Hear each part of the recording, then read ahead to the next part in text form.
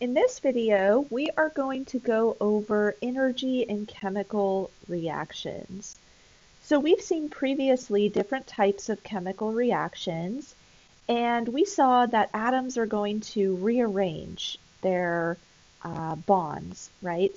So they can form something new. So all of the energy, or most of the energy that's in a chemical reaction is going to come from those bonds that are changing.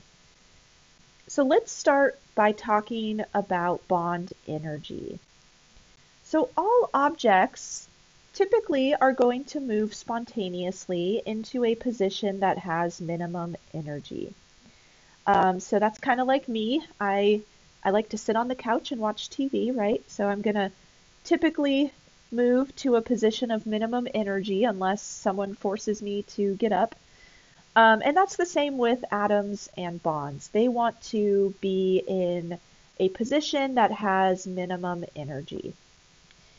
So atoms are going to bond together to form compounds because that allows them to attain lower energies than when they're individual atoms. And we talked about this a little bit in terms of ions. Um, Ions like to transfer electrons because it makes them more stable, like a noble gas. And then atoms like to share electrons to also achieve an octet like a noble gas and become more stable. Now, down below, I'm showing you sort of uh, well, it's called a potential energy diagram, but this is showing how if we have two atoms and they're too close together, they might start to repel each other, and that's going to cause friction, and this will be pretty unstable.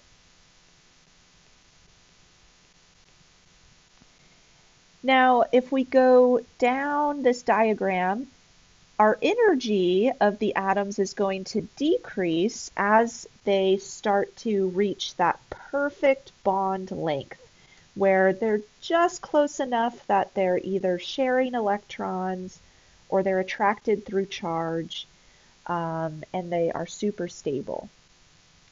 So there might be some overlap here or some attraction, but they're the perfect distance apart from each other. And then over on the right here, we have sort of the middle ground where these atoms have no overlap. They're too far apart from each other, and they're still somewhat unstable. So really, we want this minimum energy down here. Now, if we put energy into a molecule that has multiple bonds, we can actually break those bonds. And then we can separate that molecule into individual atoms. So kind of like on this last slide. So if we're down here at the bottom of this energy diagram, so let's say we're here, and we have two atoms bonded together. If we just add some energy, we can break those atoms apart. And that's the bond energy. So every bond has a different energy that it needs in order to break apart. All right, so let's look at this table here. We have different bonds on the left. So for example, we've got the carbon-hydrogen bond. And in order to break that bond, we need 100 kilocalories per mole. So for every mole of a carbon-hydrogen bond, we need 100 kilocalories of energy to break it. Below that, we have a carbon-oxygen bond, which requires a little less energy. If we have a double bond between carbon and oxygen, we actually need more energy, 190 kilocalories per mole. And that's because a double bond is actually stronger than a single bond. So you'll even notice down below this triple bond between two carbons. That requires 200 kilocalories per mole to break apart. So you get the idea. There's very specific energies that are needed to break each type of bond. So in general, energy is required to break a bond. And when we form a bond, the opposite happens. So when we form a bond, energy is released out into the universe. So typically that's going to come out as heat. So down below, I have just some diagrams. So again, breaking a bond requires energy, and that amount of energy is called the bond energy. And then if we actually form a bond between two atoms, energy will be released in the form of heat, typically. Now, again, keep in mind that triple bonds are stronger than double bonds, and double bonds are stronger than single bonds. So triple bonds are going to require more energy to break than double bonds, which require more energy to break than single bonds. So let's apply that to chemical reactions. So energy changes in chemical reactions are usually measured as changes in enthalpy. So we get this special term for chemical reactions called enthalpy. And this is given the symbol delta H of the reaction, RXN. And we can also call that a heat of reaction. Now, previously, we saw heats of fusion and heats of vaporization, but that was for changes of state. So we weren't breaking any bonds. We were just kind of separating molecules into more of a liquid state or into a gaseous state. But in this, we're actually going to physically break bonds apart and rip those atoms apart and then put them back together and make something else. So we need a special term for that, right? So this enthalpy change, or heat of reaction, is approximately equal to the sum. So this symbol means sum. Oh, my pen isn't working. Let's see.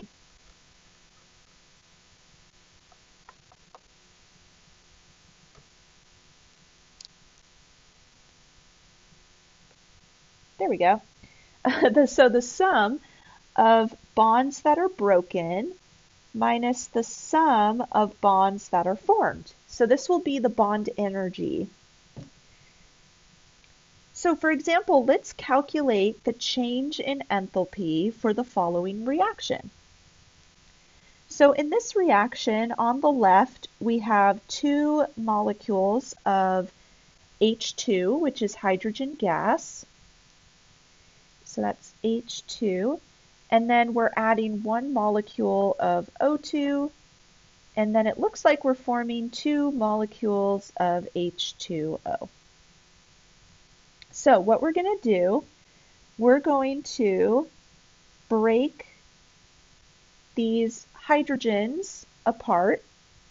And we're also going to break these two oxygens apart because they all need to rearrange and form water molecules. So then at the end, we're going to form new bonds between hydrogen and oxygen. And we're going to do that for both water molecules. Okay, so let's look up these values. Let's see what the bond energy values are for H2, O2, and then H2O. So let's go back to our table. Okay, so going down our list, we have the energy for H2. So that's 105 kilocalories per mole. And then right below that is the energy for O2 to break those atoms apart. So we need 119 kilocalories per mole. Okay, so let's go back. So our heat of the reaction is equal to, let's see, so let's add together what we have. We have 2 times 105 kilocalories per mole. So that's for the H2 molecule. And we're going to add that to the energy to break the O2 molecule. So that was 119 kilocalories per mole. All right, so that takes care of the bonds that are broken. Okay, so now we need to figure out the bond energy for the ones that are formed. So the only bonds we're forming are between oxygen and hydrogen. So let's go back to our table. And it looks like the bond energy for oxygen and hydrogen is 110. Okay, so let's go back.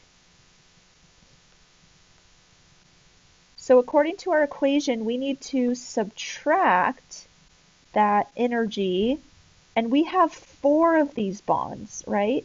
There's 4 of them, so we're going to multiply that energy by 4.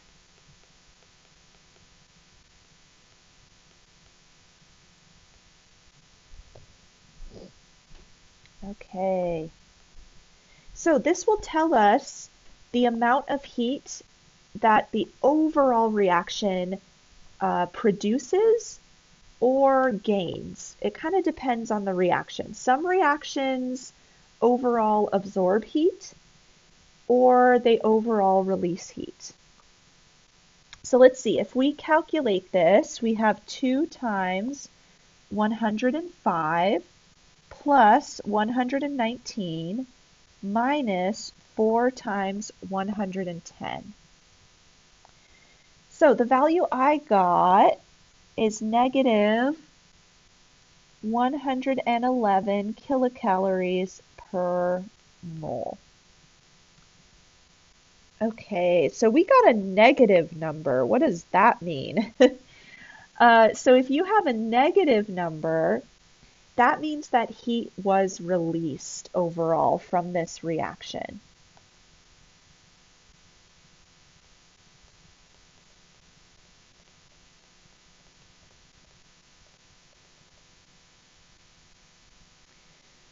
All right. And that kind of makes sense. We formed 4 bonds. We only broke 3. So that sort of makes sense that we would produce heat at the end. So this brings us back to those terms we learned before, endothermic versus exothermic. But now we can apply this to chemical reactions. So if let's say you have a reaction that requires energy overall, so it absorbs energy. This would be an endothermic reaction. So heat will flow from the surroundings to the system, which is the reaction itself. And the enthalpy of the system will increase. So that special term enthalpy, which really just means heat of reaction. So that would mean that delta H is positive. But just like we saw on the last problem, if your delta H is negative, that means you have an exothermic reaction where heat is released and the enthalpy of the system decreases. All right, so for example, an endothermic reaction might be a reactant plus heat will form a product, let's say B. So in an endothermic reaction, heat is required. so heat is absorbed. So we can consider it a reactant in a way. But in an exothermic reaction, heat will be considered more of a product because it's being released from the reaction. So we could write that A turns into B plus some heat. Okay, so let's do another practice problem. Oh no, my slides are messed up again. I'll rewrite the equation here. So we're going to calculate the change in enthalpy for the following reaction, which I'm going to rewrite. So hydrogen gas is going to react with bromine gas, and we're going to produce 2 molecules of hydrobromic acid, HBr, which is also a gas. Okay, so we want to determine, is the reaction exothermic or endothermic? And is heat considered a reactant or a product? Okay, so remember our enthalpy change, or heat of reaction, is equal to the sum of all of the bonds that are broken, so all of their energy, minus the sum of all of the bonds that form in the products. All right, so let's draw H2. That looks like this. And then Br2 will look similar, except we have bromines instead of hydrogens. And then HBr, oh, I forgot all my valence electrons. Let me put those in for bromine. And then we need another HBr as well, since we formed 2 of those. Okay, so see if you can figure out which bonds are broken and which bonds formed. And then I have a table off to the right with the bond energies for each type of bond. And see if you can calculate the heat of reaction for this particular reaction. And then we'll go over it together.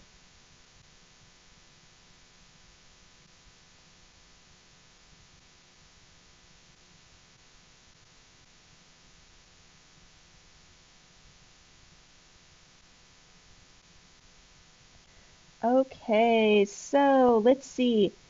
I'm going to highlight the bonds that are broken in blue. So it looks like we have to break this HH bond so that the hydrogens can bond to bromine in the end. And that means we also have to break our bromine-bromine bond so that they can bond with hydrogen. So we have those values in our table over here. And then it looks like we're forming 2 HBr bonds. So we also were given that value off to the right. Okay, so let's write out our equation.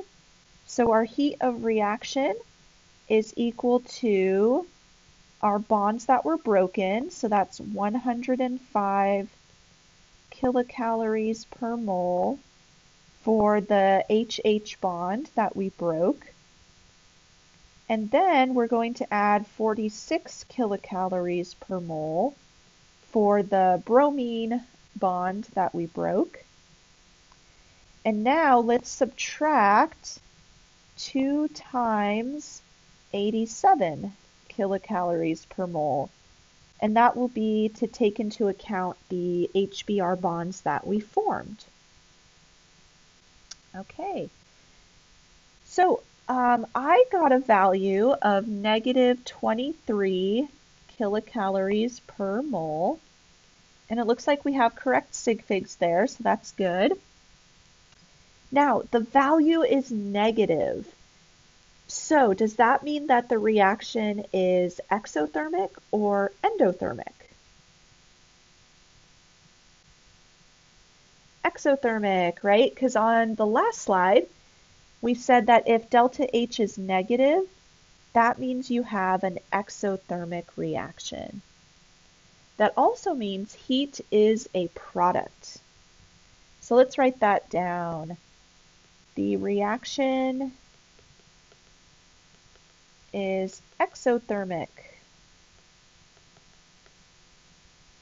Heat is a product. So it is released. All right, so this is important because we can utilize this in different scenarios. For example, if you've ever used a hot pack, let's say if you've gone out into the snow somewhere, hot packs typically need to be broken up to start a chemical reaction. And once you start that reaction, you start to feel the heat from that pack. So that's an exothermic reaction. So that's providing heat to the surroundings, which would be your hands. Ice packs are similar. So some ice packs, you have to kind of break them up to get a reaction started. And those reactions will be endothermic. So they're going to absorb heat from your hands into the ice pack. And that's why it feels cold. So that's why this is really important, because if you know which reactions can release heat or which ones absorb heat, you can utilize that again in different scenarios. Now, one last thing before we wrap up chapter 7. We can also express endothermic and exothermic reactions using energy diagrams. So this is a visual representation of what's going on. So on the left, we have an endothermic reaction. And on the x-axis, we just have the progress of the reaction as it proceeds. On the y-axis, we have the amount of energy for our reactants and products. So in an endothermic reaction, reactants are typically going to be lower in energy than the products. And that means that energy needs to be absorbed in order for the products to form. On the other hand, if we look at the diagram on the right, we have an exothermic reaction. So in this type of reaction, typically the reactants are going to be less stable or have more energy than the products. And so energy is released. Okay. So these are very simplified diagrams. If you go on to take more chemistry in the future, you might see more detailed diagrams. But this is just to express the idea of endothermic versus exothermic reactions. All right, so to summarize, endothermic reactions, we know that heat is absorbed by the reactants to form products. So that would be A plus heat forms our product B. So since heat is absorbed from the surroundings are going to get cold. So this is like that ice pack example. Now we also saw that in an endothermic reaction, the heat of reaction is positive. But that means that the bonds that are broken in the reactants are stronger than the bonds that are formed in the products. So the reactants would be more stable. And that means that the reactants are lower in energy than the products. So we can represent this with an uphill energy diagram. For an exothermic reaction, heat is released to the surroundings. So that means that A would form B plus heat, and heat would be a product. So since heat is released by the reaction to the surroundings will feel hot. So this would be like that hot pack example. And then we saw earlier that the heat of reaction for an exothermic reaction is negative. And that means that the bonds that are formed in the products are actually stronger than the bonds broken in the reactants. So products would be lower in energy than the reactants. And that's why we represent this with a downhill energy diagram. Okay, so that is the end of chapter 7. We covered a lot about heat transfer and energy. And I believe in the next chapter, we're going to really focus on gases. So I will see you in chapter 8.